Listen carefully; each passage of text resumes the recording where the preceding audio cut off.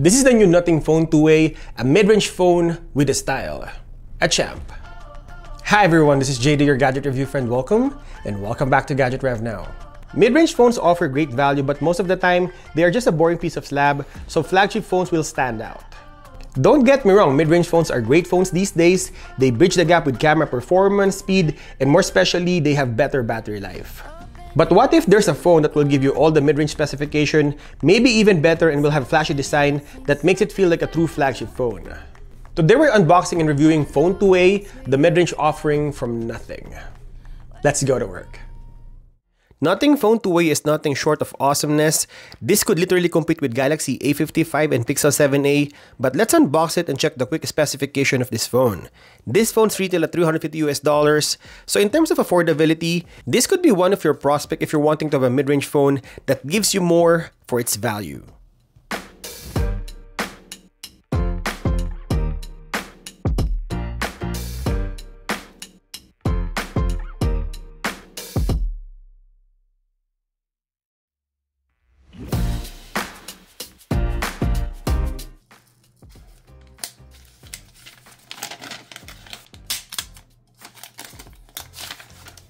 This is the full specification of Nothing Phone 2A.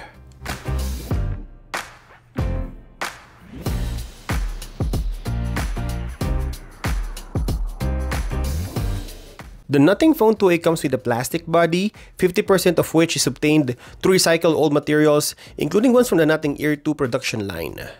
But the screen is still protected by Gorilla Glass 5 and the phone is still IP54 rated for limited dust protection and water splash resistance. I love the separations of the volume buttons to the power button, but at the same time, if you place the phone on a table on landscape mode, either you would accidentally press the power button or the volume buttons from time to time. The camera modules on the back will be a divisive subject. It looks a little bit odd, but Nothing proudly calls it the eye of the phone and points out that the processor is right next to the camera, acting as the brain.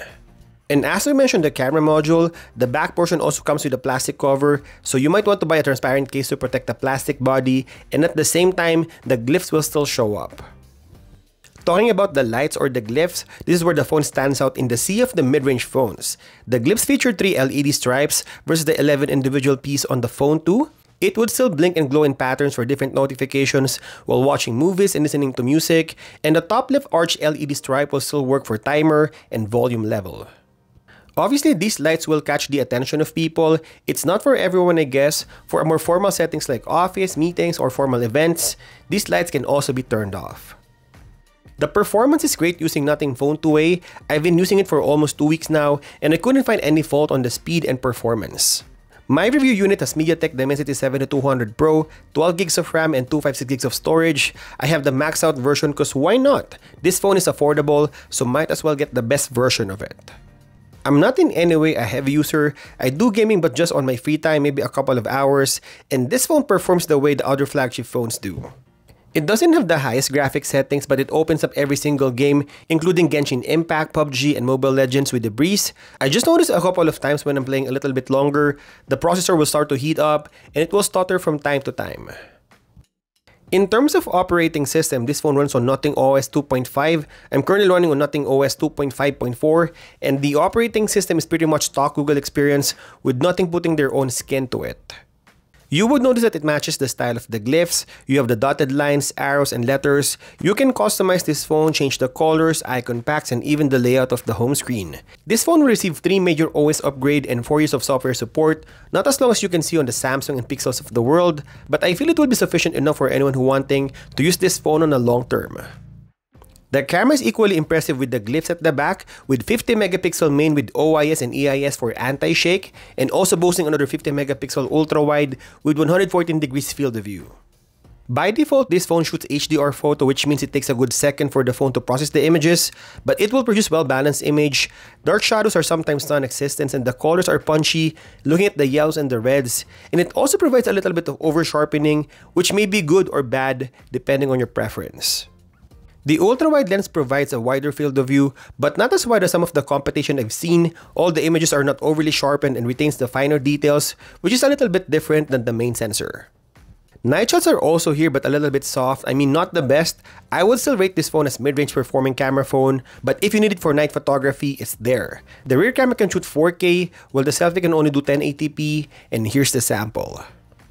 We're here in our studio and we're shooting on Nothing Phone 2a using the selfie camera, 1080p at 30 FPS. Look at the details on my face. It's pretty good. It's not 4K, but the quality is pretty good on this phone. And this is 4K 30 FPS using the rear camera, the main sensor on Nothing Phone 2a. I expect better quality because of 4K 30 FPS. You cannot switch between ultra wide and wide using the main sensor or the rear camera of Nothing Phone 2a, unlike other phones like Samsung and iPhones. So just to compare, this is the main sensor on Nothing Phone 2a using the rear camera 4K 30 FPS. This is the 2x digital crop. Now let's switch to the ultra wide lens. Now this is the ultra wide lens. So much better if you're using this on landscape. I will show you a little bit on vlogging.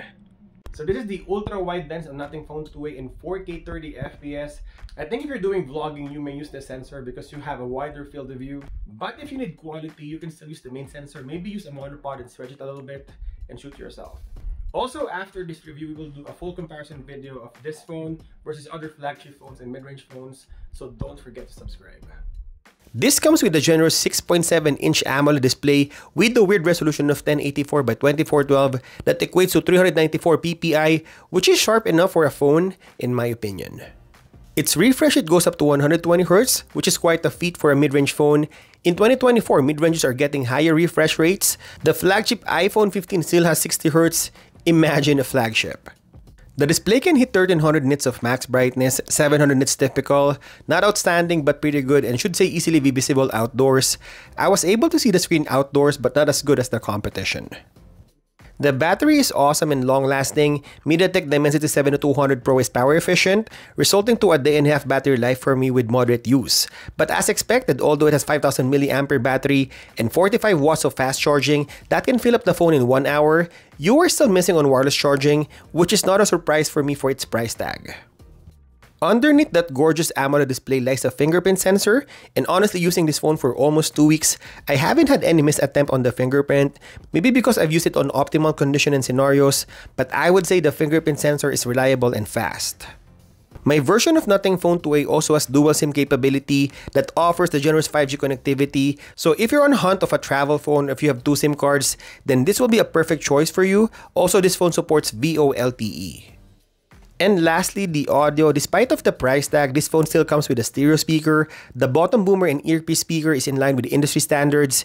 It sounds just fine for YouTube videos, reels, and music, and the glyphs also plays with it.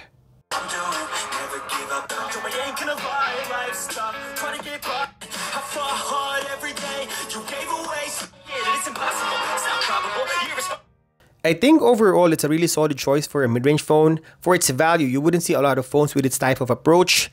A flashy phone that gives you everything from the good processor, solid camera performance, flashy glyphs, and long-lasting battery.